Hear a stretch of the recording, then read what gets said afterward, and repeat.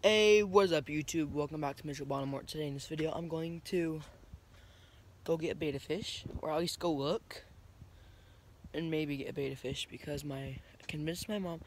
I've been trying for a month now. She finally agreed to it.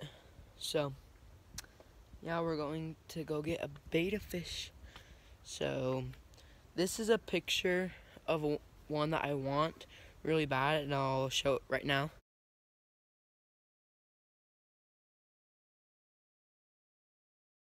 Yeah, so I want that betta fish so bad, and I'm crossing my fingers, it's still at the pet store because I saw it yesterday. Can't be gone that fast, so let's get on to the video.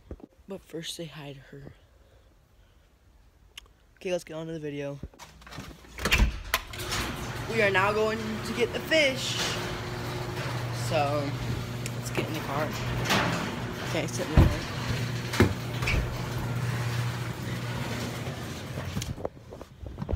Yeah. I forgot to film in the pet store when we were getting the fish, but I got the fish, and thank goodness it was still there. So that's the fish. I'll see you guys when I get home to acclimate it and get its cage all ready. Actually, no, before I see you guys at home, I'm going to show you guys everything that I got.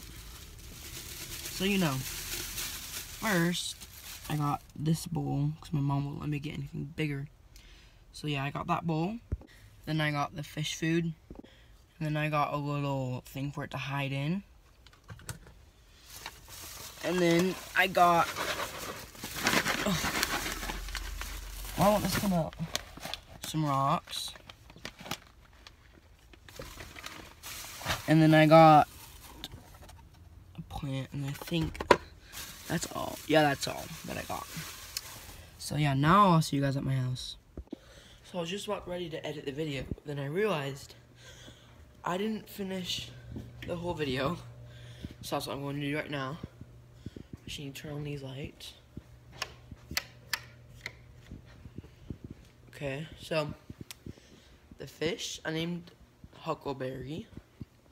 And I'm sorry I didn't set it up on camera. The tank, I got too excited. So yeah, I can still show you Huckleberry. He has this problem with him that it's where he has something called swim bladder, and it's where he can't really swim because he's been overfed, and it's really easy to overfeed betta fish. So he's been overfed by the pet store, or me, I don't know. I've only fed him once. I've been taking him off food so he can get fixed and stuff. But when you guys see him, he's floating on his side for that reason. So don't be all concerned about him. He's fine.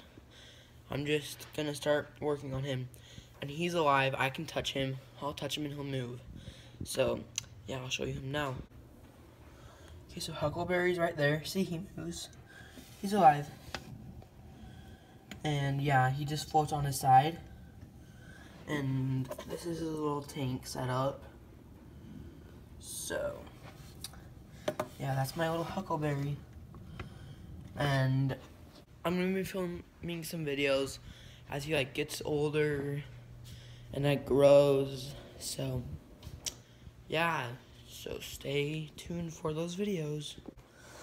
Okay, well, this is the end of the video. Thank you so much for watching.